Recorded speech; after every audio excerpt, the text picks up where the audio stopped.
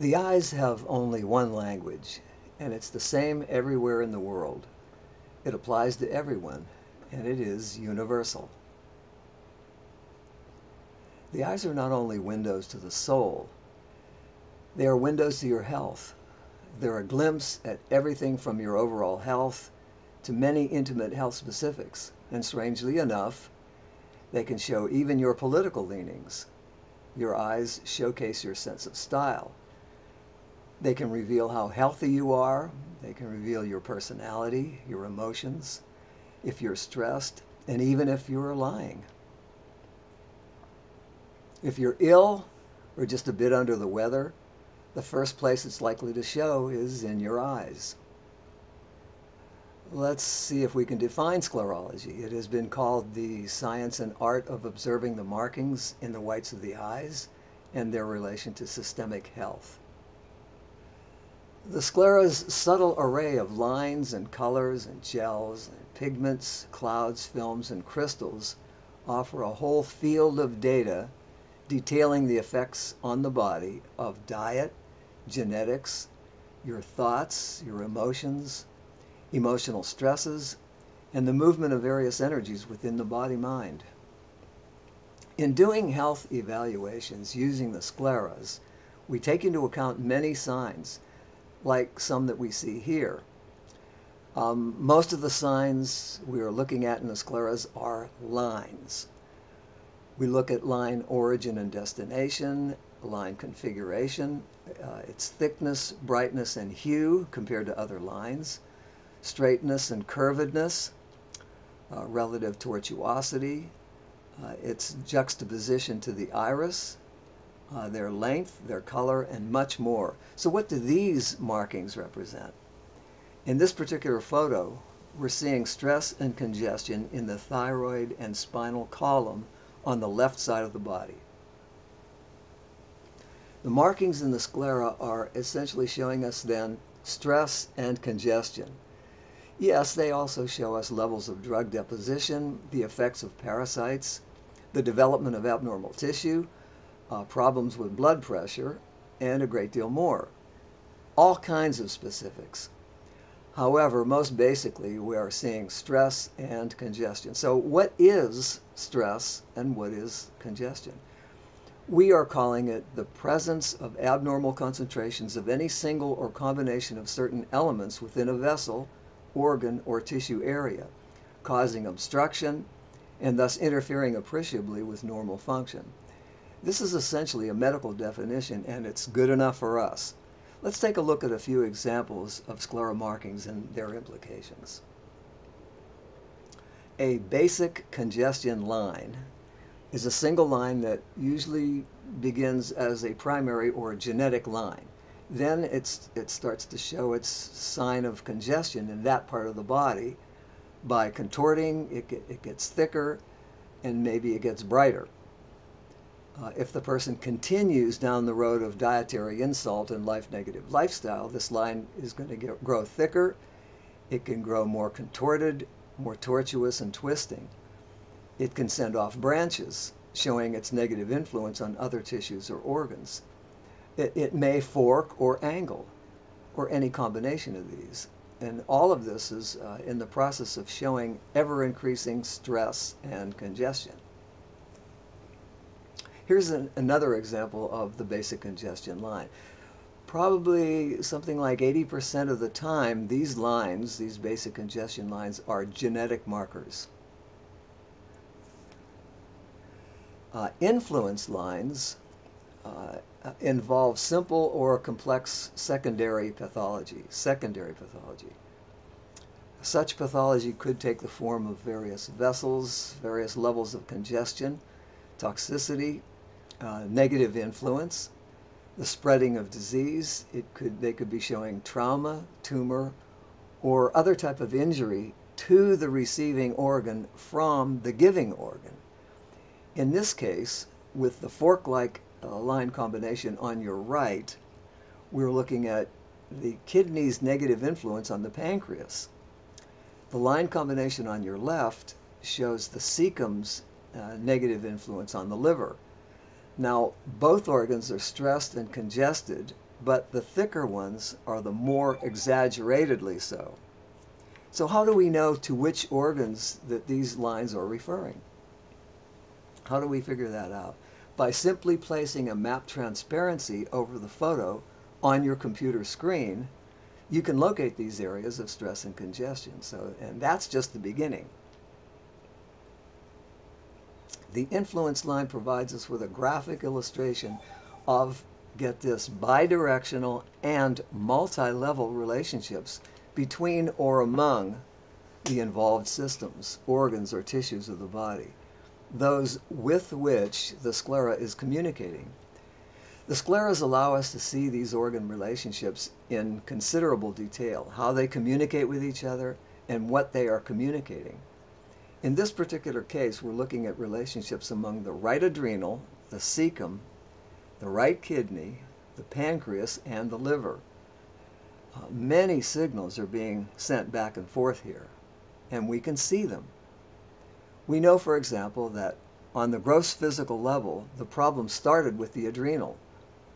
Most of the congestion is in the cecum and the kidney, and there are several factors involved in the development of this process. In this line combination, our focus is an immune compromised line. The vertical line in this photo is called an IC, or immune compromised line. Notice how this IC line, which is connected with the left upper quadrant, appears to emanate from or otherwise joins with this very recent and active congestion line coming from the thymus area, which of course involves the lymphatic immune. Now, taking into account the relationship between the thymus and the spleen, notice how that big thick line, the one that's between the thymus and the spleen, goes directly from the thymus into the spleen. Then note how there is a short influence line moving inferiorly into the spleen area, and that another short influence line emanating from the thymus to the spleen line then moves superiorly upward into the arterial heart area. So the thymus, spleen, and heart are all connected here, and also to something in the left upper quadrant, likely a function of the brain. So what could all this mean? We need to follow the dots, which involves reviewing their symptoms and asking questions. Technically speaking, okay, ready for some technical? The immune system is highly integrated with other physiological systems and is sensitive to virtually every hormone in the body. Sympathetic, parasympathetic, and sensory nerves, meanwhile, innervate endocrine organs, which produce the hormones and communicate with the immune. Endocrine hormones, of course, affect cells all over the body. The immune's white cells have the remarkable capacity to distinguish themselves from other microbes, especially hostile ones, in protecting the body from infectious and malignant challenges. The immune responds to environmental challenges in a coordinated pattern of gene expression. The result is rapid and sustained production of activated white cells, secretory products, and effector mechanisms that persist until the disease challenge is eliminated. If the immune is too weak, like after years of fighting a losing battle all over the body, we have chronic degenerative disease. How much does that happen? All the time. Most people have little idea how this happens, so they continue the poor diet and lifestyle habits that only contribute to the disease process. Our role as healers, of course, is to teach the patient how to get and keep a strong immune, and to encourage them to participate in the healing process. Here's another example of an immune-compromised line. We're looking at a QIC, or quadrant immune compromise. This means that all of the organs and tissues in that entire quadrant have suffered an immune compromise. The average loss is perhaps 18% of immune protection.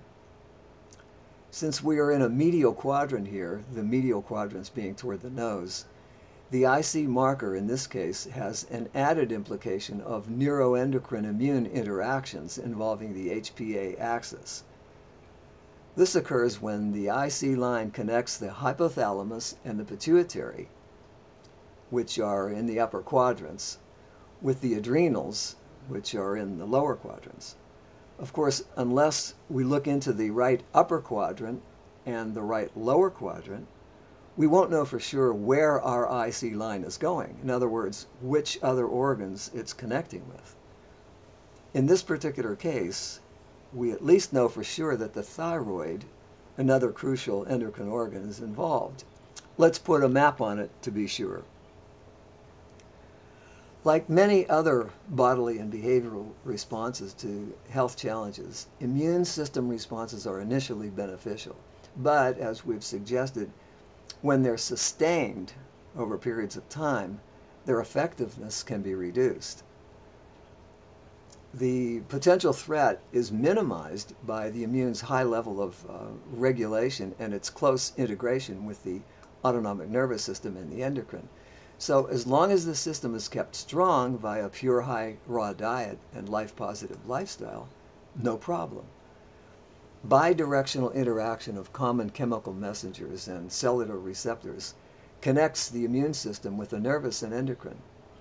In this interactive communication among systems, sensory stimuli to the central nervous system that activates the HPA axis results in the peripheral release of adrenal steroids and catecholamines, both of which can have immunoregulatory effects.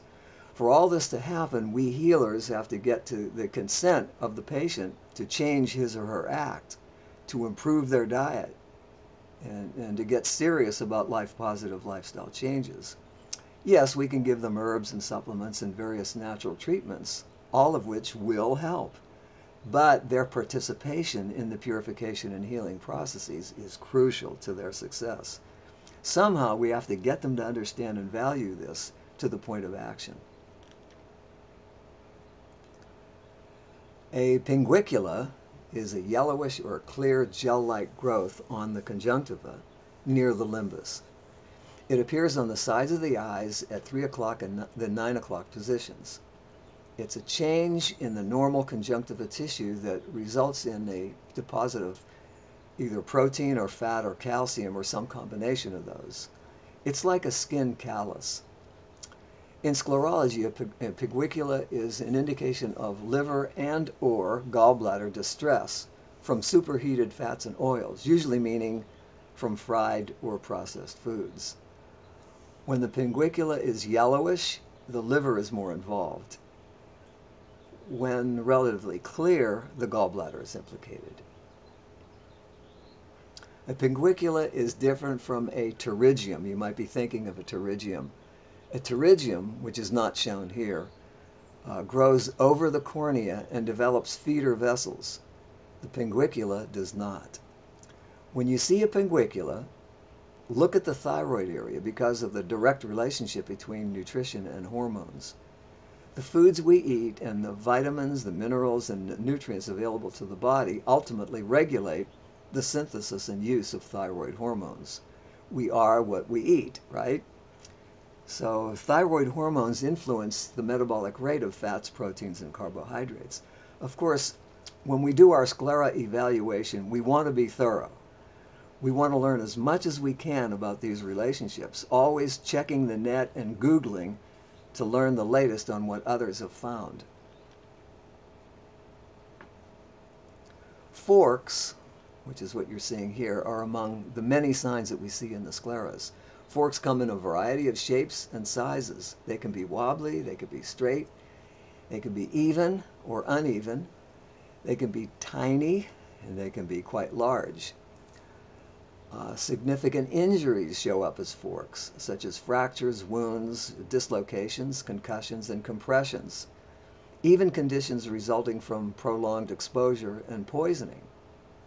Some forks show metabolic trauma from inflammatory processes. We're talking biochemical responses to stress, to injury, to poor nutrition, and so on. Forks can represent dietary traumas via either inflammatory, like inflammation from dietary insult, or alteration in body chemistry due to poor nutrition. The sclera reports all of these. You just need to know the language. Forks can also represent gross mineral imbalances resulting in stone formation. They can show up from drug abuse, and they can be caused by tumors. The encapsulation, which is what you're seeing here, this little spot at the end of a line, that sign involves the enclosure of by the body of one or more of a variety of materials from fatty cells to parasites. This encapsulation sign is medically referred to as the Axenfeld's nerve loop. Technically then, encapsulations are like little tumors.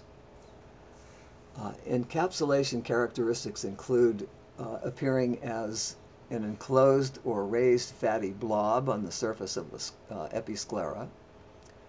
Most of the time they are benign. They're usually at the end of a line. They are located typically 3 to 4 millimeters from the limbus. They occur more in darkly pigmented people. They're tender to the touch. I've already tested this with a Q-tip. They are. They're sometimes associated with a fermentation sign, and they can also end in a neoplasm sign, especially an N3 neoplasm sign. In about 12% of sclera evaluations, we find encapsulations. So they're not all that common. Only about 1% of encapsulations are bilateral, both eyes. 70% are found in the lower quadrants and toward the nasal and medial canthus. They're often seen in women with a history of uterine fibroids. 62% are found anterior to the eye's vertical rectus muscle insertions, which means you'll see them in the upper quadrants. Now, this is vessel pooling, and it looks like a string of pearls or microdots on the sclera. It indicates local areas of sluggish circulation and the pooling of blood in vulnerable areas of blood vessels. They're like these little ballooned areas that you're seeing that develop, the kind that used to develop in the old car tire inner tubes, those of you who remember those. In some sense, they're also a lot like that in terms of their vulnerability, the vulnerability that they represent in the body. When viewed through a slit lamp, you can see how little tiny blood cells get trapped in those little ballooned areas, and they go round and round, and they lose some of their lifespan. We often see vessel pulling in people with poorly controlled or uncontrolled diabetes. Vessel pooling, sometimes called microaneurysms medically, these are sometimes found in the retina of the eye, the back of the eye, but here, of course, we're seeing them at the limbus in the front of the eye in patients with medically diagnosed diabetes. These microaneurysm signs are signals in the eye of actual miniature aneurysms within the body that can rupture and leak blood. The fermentation sign shows that you're seeing here, it shows pancreas metabolism dysfunction with associated bacterial involvement. Notice how we didn't use the terms hypoglycemia or diabetes. The generic term pancreas metabolism dysfunction, or PMD, covers a broad area and includes the medically described and named processes. Okay, so where we had previously associated the fermentation marker with carbohydrate metabolism only, we've since realized that it's the pancreas function as a whole organ that's involved, including both endocrine and exocrine aspects of pancreas function. The dysfunction is shown by the line, and it has these tiny, mostly dark blue spots at the end, and they're arranged in a kind of a circular pattern. Sometimes these dots can be brownish, they could be grayish, or even black. We believe that the patch of dots represents bacteria living off the metabolites resulting from the incomplete food processing involved in the pancreas metabolism management of foods. Think of it as like a fermentation, and that's where it got its name. The line tends to appear a bit more in darker-eyed persons and more often in the upper quadrants. We know that brown-eyed people have more of a genetic tendency to pancreas metabolism dysfunction, and we also know that the brain uses proportionally more sugar than do other parts of the body.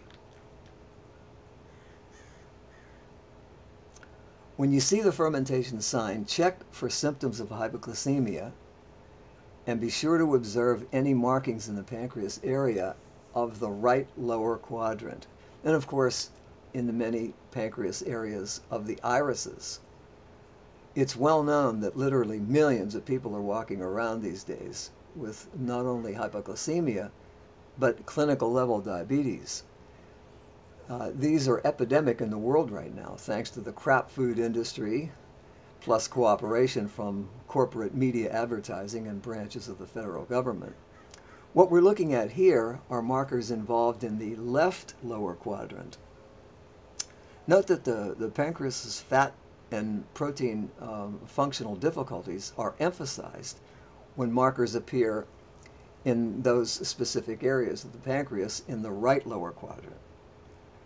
Notice also that we now have reason to believe that the tail of the pancreas, which is shown here in this left lower quadrant, indicates information on the physical as well as the emotional aspect of that organ. The marking on your right originates in the rectum and it terminates in the E pancreas, or emotional pancreas. The blue cast. Okay, this is exciting. It's a blue cast, a blue hue over the entire sclera. If you remember from your anatomy, the sclera is a dense, poorly vascularized connective tissue structure that's composed of 6 types of collagen, plus elastin, proteoglycans, and glycoproteins. The characteristic, very slightly pale blue sclera that you see in children is caused by thinness and thus relative transparency of the sclera's collagen fibers that allow us to see a little bit of the underlying darkly pigmented uvea layer in the back of the eye. So a number of inflammatory and non-inflammatory processes can affect the sclera in adults, causing the blue hue. In the non-inflammatory category, we have those disorders that thicken the sclera and those that thin it. Okay, so how did the scleras get blue like that in this adult? And what can result from it? Here are the main possibilities, and the first 3 of these that I'm going to name are the most prevalent. The first is venous insufficiency, which can lead to thrombosis and varicosity. The second is inadequate oxygen. It's very common, or hypoxemia, especially to the brain and other tissues. And this can cause many problems, starting with shortness of breath, moving to anxiety or restlessness, fatigue, headaches, all the way to impaired brain function. And that shows up as decreased attention span, confusion, and disorientation. How many people that you know are already displaying those? So you always need to be checking your symptoms over against your sclera signs. The third is poor circulation. It's the 3rd most frequent cause of this blue cast. Then anemias are possible, including iron deficiency, but many other minerals could be involved, not just iron.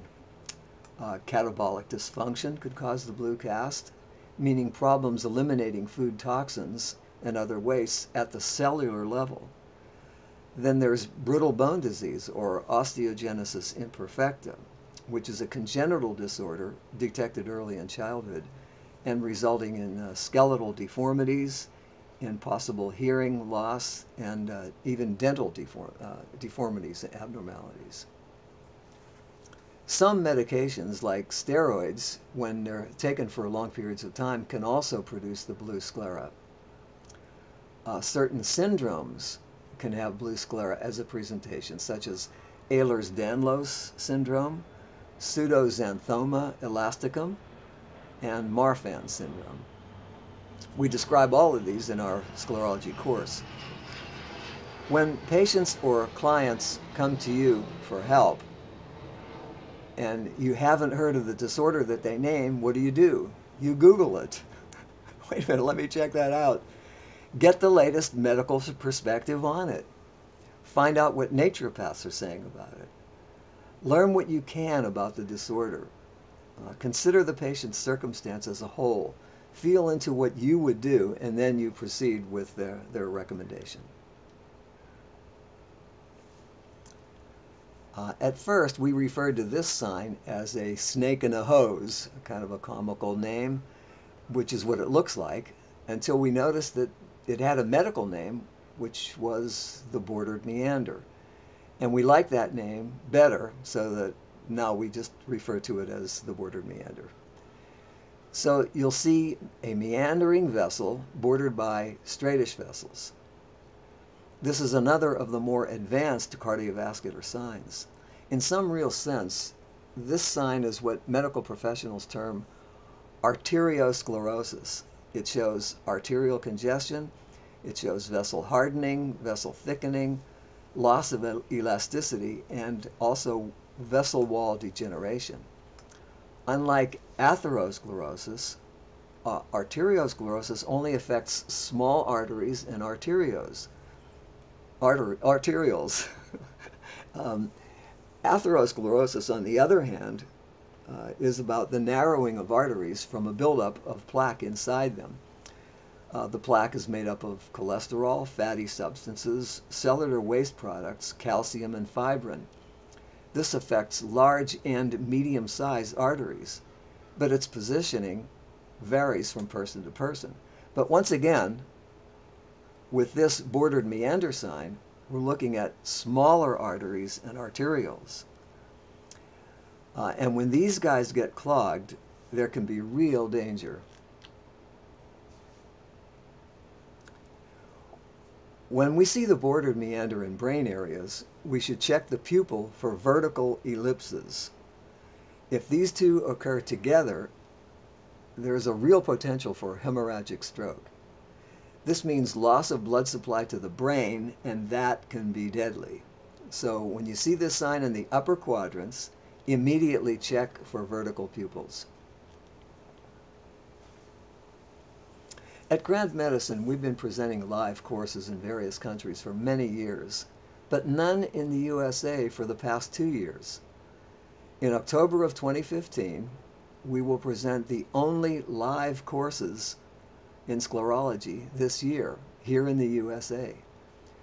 Both the Sclerology Basics and Advanced courses, 4 days each, with 1 day in between, here in Lake San Marcos, California.